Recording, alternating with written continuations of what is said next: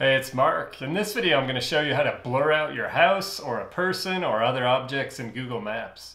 You can't do this on an Android phone, so we're going to hop over to desktop and I'll show you how to do it there. So on desktop, you go to maps.google.com or google.com/maps and you can get there.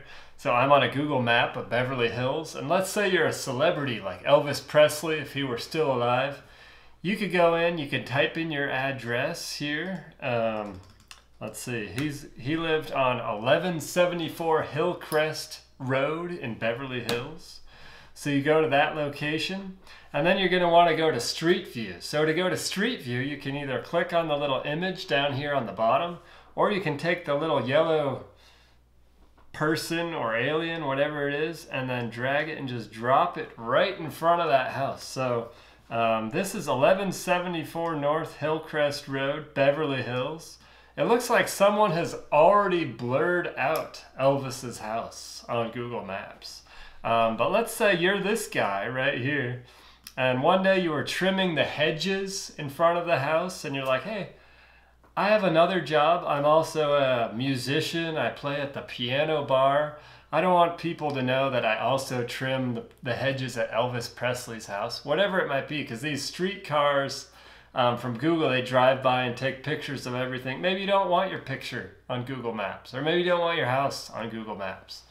So to do that, you go down in the bottom right, there's this tiny little text. They always do that. They hide the text when they don't want you to find it. It says report a problem right there, and you click on that, and then you can see here, this is the image that I had on my screen. So it says, what would you like to blur? And you can adjust the view here, there. So I want to blur out this guy. Let's say this is me. And it could say, what would you like us to blur? And you could say a different object. And I'll say the person trimming the hedges. Whatever you want. Google's going to review this, and they may or may not blur it out. But for your privacy or privacy, however you want to say it, you can blur stuff out. And then what's wrong with this image?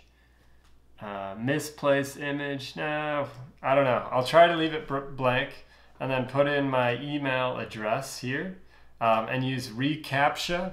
And by the way, did you know reCAPTCHA was invented by the same guy that created Duolingo, the popular language app? Yeah, fun fact there. But then you click submit. And it says, thanks, we've received your report. If they find this image in violation of any of their policies, they'll email us. We'll see what happens.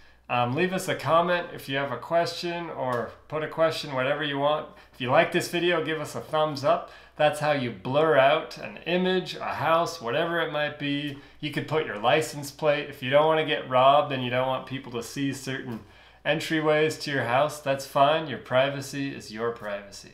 Thanks for watching, and we'll see you again soon.